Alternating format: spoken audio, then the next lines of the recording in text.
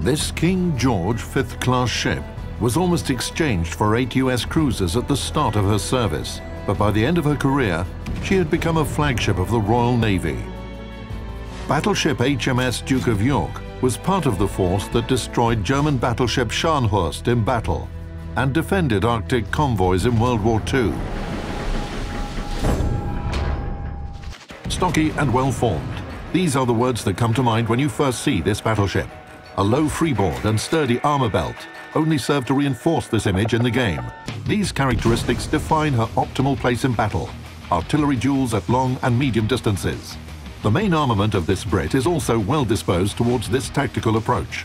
A 356mm caliber, modest for a battleship, and range of fire of 18 kilometers are well compensated for by the 10 guns she carries on board.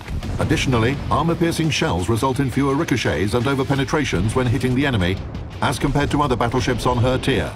She is also equipped with high-explosive shells that are known not only for their penetrative ability, but also their impressive chances of causing fire. Duke of York has enough room on board for a considerable number of legendary Bofors and Oerlikon guns, which combine well with her 8 turrets of secondary armament.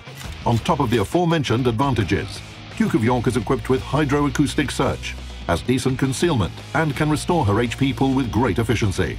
Her opponent should consider all of these factors and think twice before engaging this Brit in combat. Hey!